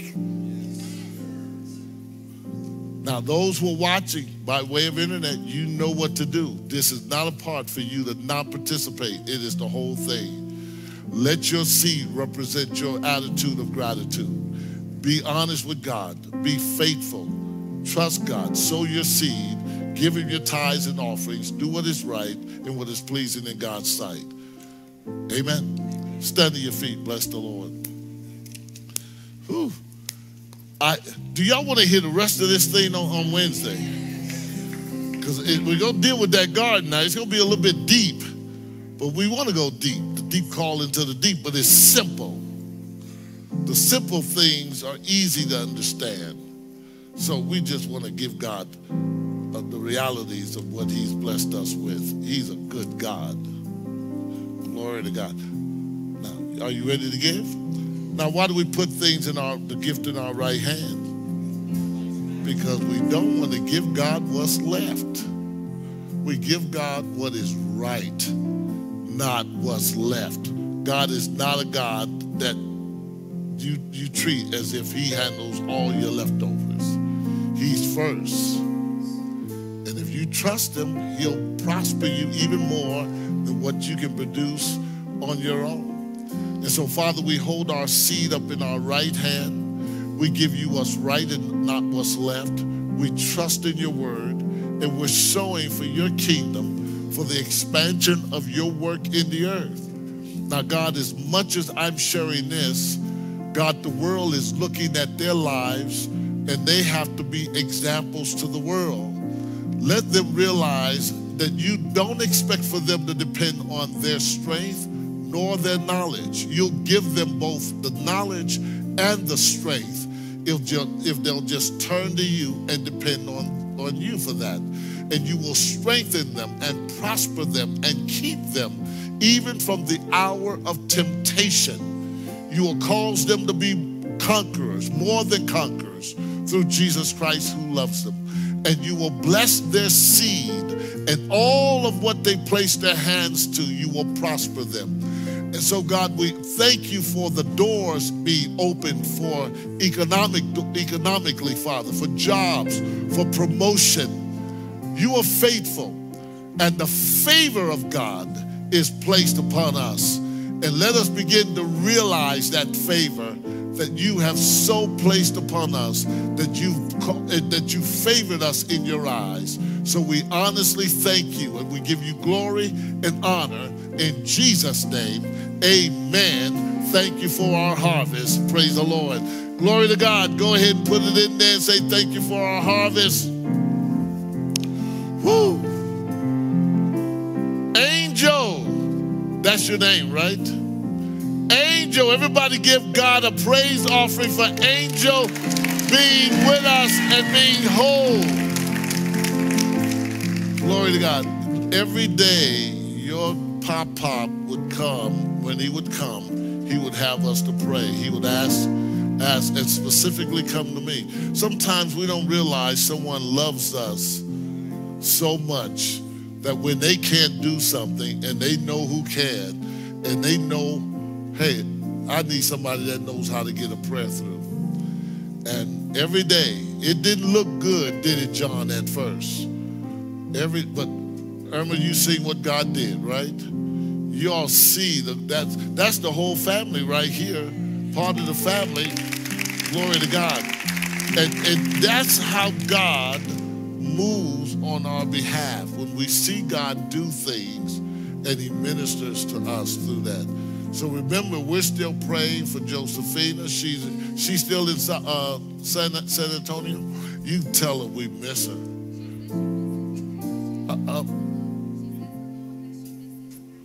Praise God. We miss her more than she misses us. And we love her. Glory to God. We thank God for what he's doing. Now, Elder Sparkman is going to go back there, but he'll be there. And Ricky, y'all know, can you take your wonderful, beautiful wife with you? Amen. She is your beautiful wife, right? Oh, yeah. That is your handsome husband, right? What, like, yeah, right, sure. Okay, yeah. Just come on, man. Just get, you notice how she's leading him. That's all right. No, just you walk side by side. Don't worry about who's leading who. She's just as humble in church. When she gets home, the true colors show out. Now, just stand there. Now, all our first-time visitors, we know we have one, our sister over here. Who else? Who else is a first? Glory to God, our sister over here. Who else? First time. Now, again, remember, some of you have been coming, and I have never had an opportunity of meeting you. And we had one young lady came, because I hadn't had the opportunity of meeting her, but she said, I'm going over there. I want to encourage you, the first-time visitors, can you get with someone? Glory to God, thank you. Take them over to the cafeteria. We have refreshments. We'll give you information and a gift from the church. And we have some good, I don't know if it's cake or sandwiches, but next week, we will eat after the service. So don't leave. We have a celebration. Of course, everybody's coming in. I'm looking at that right there. Glory to God. Everyone is coming in. We've got some people from North Carolina. From New Mexico. We would have Phoenix online. Our Phoenix church will be online for the duration of the service. And so everybody's coming together and doing a little celebration, a birthday celebration, which I appreciate, glory to God. But it's the fellowship that we're going to have afterwards that's just going to make this wonderful event powerful. Sister Tanya, take your friend over there. Y'all just looking at me like...